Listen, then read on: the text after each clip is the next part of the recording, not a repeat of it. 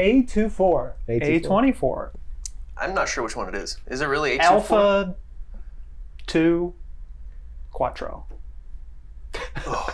A24/7, as I like to call it, because they're always making content. They're constantly. They have not stopped since, what, 2013 or whatever. It's been 10 years of A24. Perfect time to do a top 10, then. Some would say the best time. Look at that. And there's a new A24 movie. Past Lives coming out. That's out. This year, 2023. And a couple others. I mean, at least like 10 others. That's the thing. There's like 100 of them. Hello, everyone. We got a top 10 here. I only asked each other to do top 5s. Yeah. And then I was like, well, I felt bad leaving out some of these movies. So it was hard. It was really hard on it. I think you were the first one with your list, but I think the two of us were thinking, okay, let's strategically put other things on the list too. Oh, do we have similar lists? Well, I wanted to put Lady Bird on there, but I was like, well, Zach has Lady Bird, so I'm going to go with something else. Yeah. But I think everyone will agree this is probably solid list. A solid top 10. Yeah. We got Lady Bird, which, Greta Gerwig, she's got Barbie coming out. This was her start. I mean, she had co-written stuff before. Oh, yeah, she was in Frances Ha and stuff like that. But yeah. But Lady Bird is basically, it takes place 2003. I graduated in 2003. Characters graduating in 2003. You listen to Crash all the time. All the time. I grew up in Sacramento. No, I didn't. No. You do seem like a Dave Matthews Band fan. I'm not. Real fans call him Dave. So. Yeah, DMB. Good movie. Yeah. Very but funny. It's a great movie. Yeah. And Timothée Chalamet, this is kind of, I mean, I know he'd been in other stuff, but this really was, I think, like the beginning of what we know Chalamet to be. Kind of an indie hipster darling kind of guy. Now he's turned into. He's going to be A-lister. Well, he is A-lister, but like he's going to be like box office. He's a routine. He's the Dune. He is the Dune. But Saoirse. Yeah, Saoirse. She is great in this movie, and Laurie Metcalf is also amazing. Is great. Everyone in the movie is great. It's a really good movie. And it's a really timeless coming of age story. It just I have a lot of connection to it because I was a senior in that year, so I'm like. You were also in plays. Yeah. Theater kid. I wasn't. No. You could have been. I didn't want to do Shakespeare, so. You could have. You could have done it. I could have done it. You could have done it. You could have been a contender. I could have been somebody. Number 8, number 9. It's 8th grade. That's why I said number 8. But Bo Burnham, coming of age story, incredibly awkward, incredibly emotional. Yeah. And intense. The one scene in the car. Like, oh my God, that is like he can do anything based off of this one movie, and he did. He did it inside. And how I assume me and JD are going to have the talk with our daughters. It's going to be very awkward. Very awkward. It is, and I saw this with my wife, who is a teacher of 7th and 8th graders, and it was like a whole other level for her too. It was maybe one of the most awkward movie going experiences of my life, but really good. It was a really great movie. I want him to do something else. Yeah. It makes me like, give me, Bo, what are you doing? Number 8, we have After Yang. I don't think these boys have seen it. I've not. No, it's a real blip on the. It's a real. Jodie Turner-Smith, Colin Farrell, Haley Lou Richardson. It is amazing. I believe Colin Farrell should have won an Oscar for this performance, but he didn't. So it's great. That's the issue with A24 is their awards. You're saying it that way.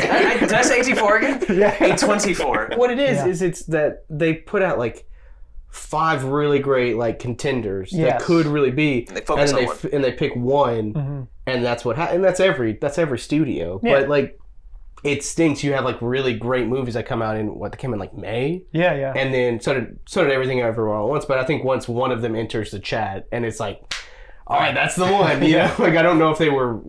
I would maybe put money on the fact that they thought that After Yang was probably going to be more of the Oscar contender than Everything Everywhere All at Once. What ended up being. So. Number 7, we have another one that everyone probably thought was going to be the big A24 movie is Ex Machina, which is just a wild ride. I think this is the one that kind of puts them really, really in the mainstream. Because this was the first movie I remember, A24 movie, I remember everyone talking about. Oscar Isaac, Donald Gleason, Alicia Vikander. I mean, this is our first time to really see her and like her acting chops, and it's just really good. Yeah.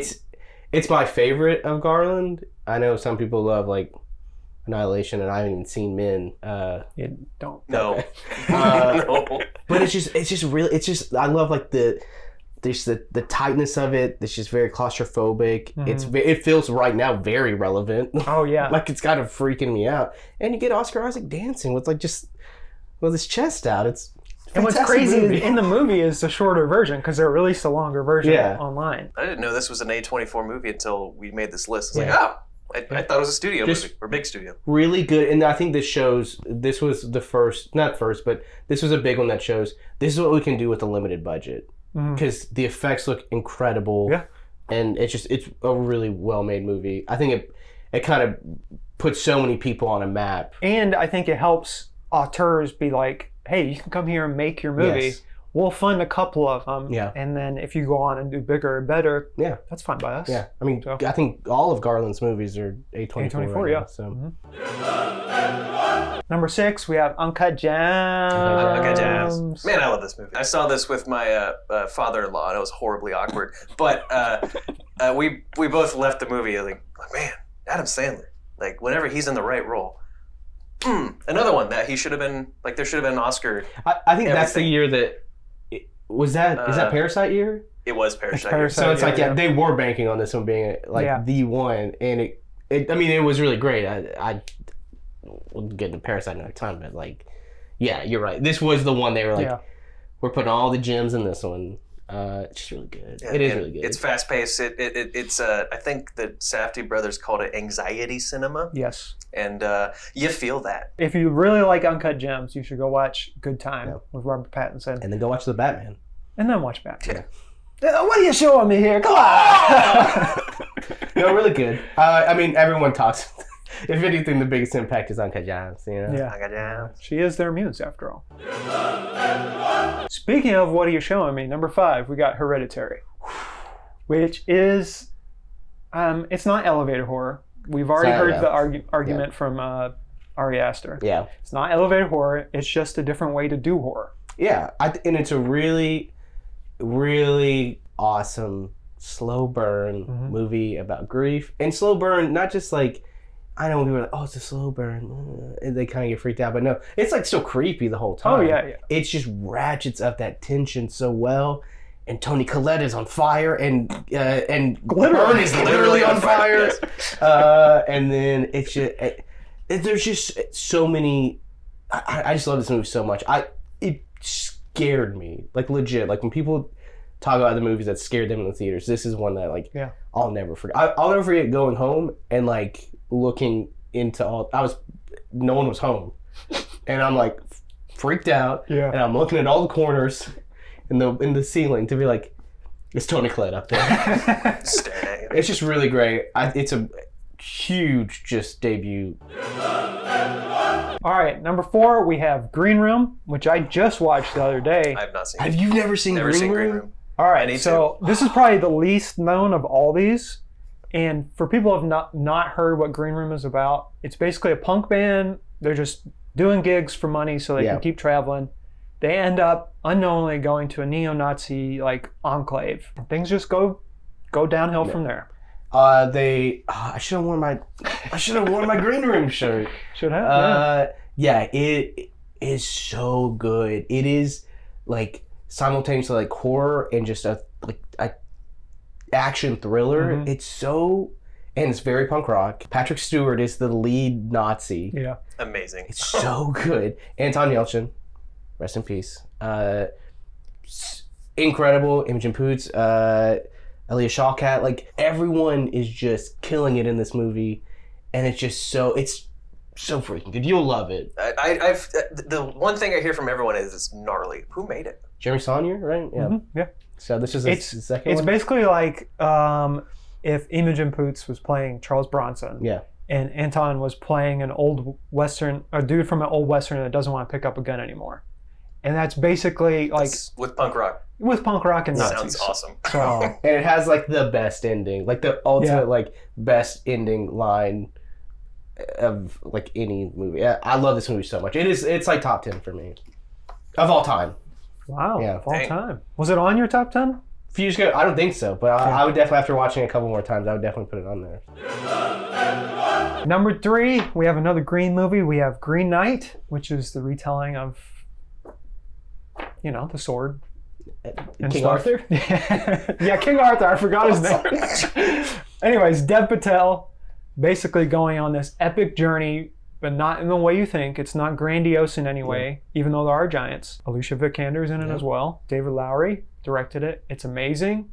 I think it's the most ethereal fantasy movie I've ever seen. And it looks incredible. Yes. It's so weird and wild, yet it's still better than Ghost Story, which isn't even super weird. Yeah. But yeah, no, it's a really, I mean, fun's not the right word, but it's a fun watch. It's just, you're like really invested, like things that you know and you love and that you grew up like learning about, like it's kind of playing out in this different way.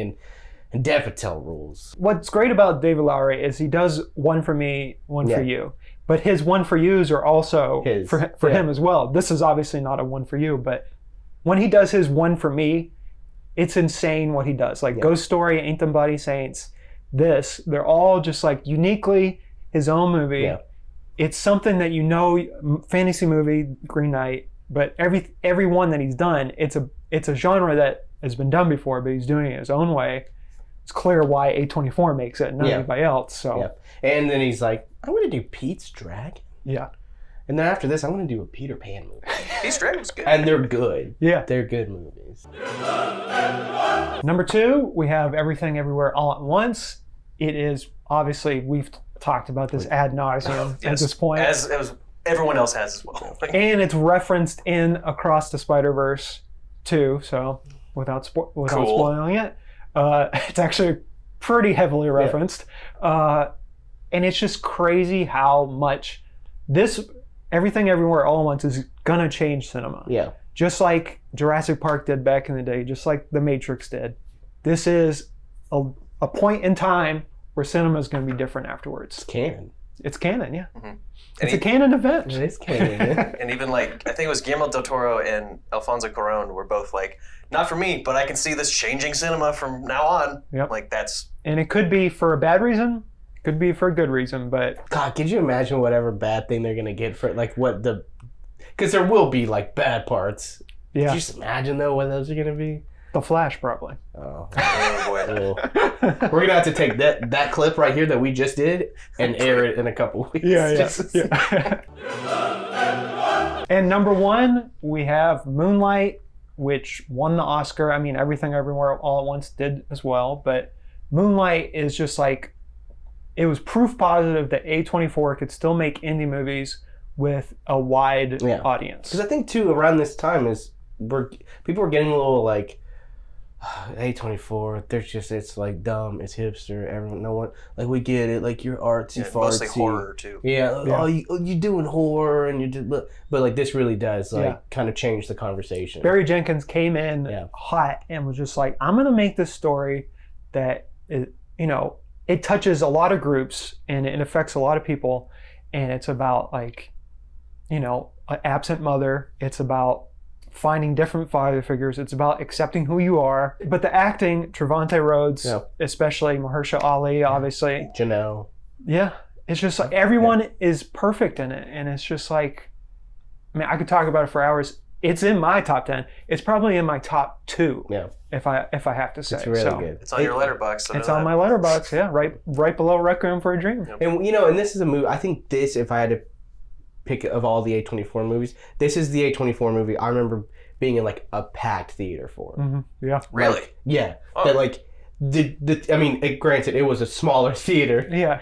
But it was just like, I mean, everyone was there. Everyone was keyed to see this movie. It really does, like, I think, prove to everyone, hey, A24, they're sticking around. They're a real thing. Yeah. So get used to it. Get used to it, because they ain't going to stop. And I can't wait to do our 20-year video and see how many of these are still on our list. Moonlight will always be on there. Hopefully it's, I did notice, like, so A24, like, was, like, couple a year, and then 2020 hit, and it's like 15 a year. Yeah. So like now they have 7 Oscars for one movie. They're gonna be churning them out. It really is. I mean, they will forever be the studio that changed like budgeting, and you can make really great movies on a smaller budget. And them and Jason Blum will be the two that kind of like people talk about. And I think in some ways Sony is the first big major picture company to like recognize that, because Across the Spider-Verse was only made for $100 million. Looks like a $300 million movie. That blows my mind. So you're just like, when people are like, where'd the mid-budget movie go? Like, they're right here. Yeah. And they're back. They're back. And they're hopefully not going away. Un esercito di prole